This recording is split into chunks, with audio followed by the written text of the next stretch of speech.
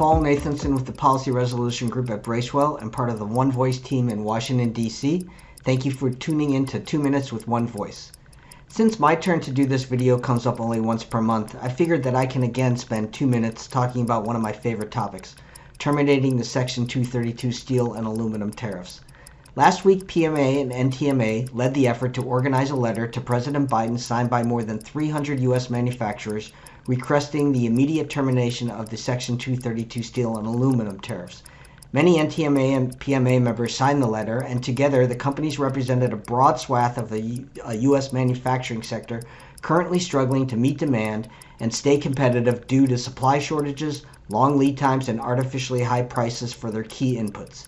The letter was organized by the Coalition of American Metal Manufacturers and Users, of which NTMA and PMA are founding members, the National Foreign Trade Council, and other groups.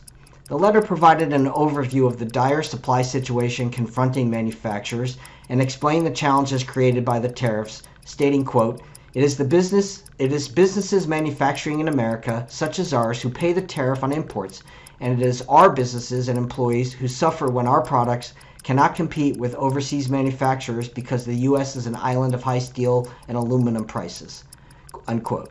Since I have only 2 minutes, you'll need to read the rest of the letter on the tariffsaretexas.org website. Your One Voice team in Washington delivered the letter not only to the White House, but to the Commerce Department, USTR, and other federal agencies, as well as to members of Congress. The letter has received great media coverage, including interviews with PMA and NTMA members, as we continue the spotlight on the damage caused by these tariffs. These efforts have clearly put the defenders of the tariffs, which is now limited to the domestic steel industry, on the defense.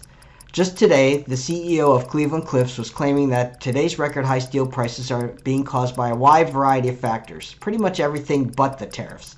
At the same time, he insisted that the tariffs must stay in place. If you have record high steel prices and tariffs have no impact, then the CEO just admitted that there is absolutely no reason to maintain the tariffs. The whole purpose of a tariff is to allow a domestic industry to raise its prices by increasing the cost of imports. Our side clearly has the momentum, and we will press forward. As I mentioned in my last update, we're coming up on an important deadline as the EU and UK are set to raise the retaliatory tariffs on U.S. whiskey exports to a whopping 50% starting on June 1st, shutting the EU and UK markets out for U.S. whiskey makers. Negotiations continue, and rest assured that we will continue our efforts from our side to press for the termination of the tariffs.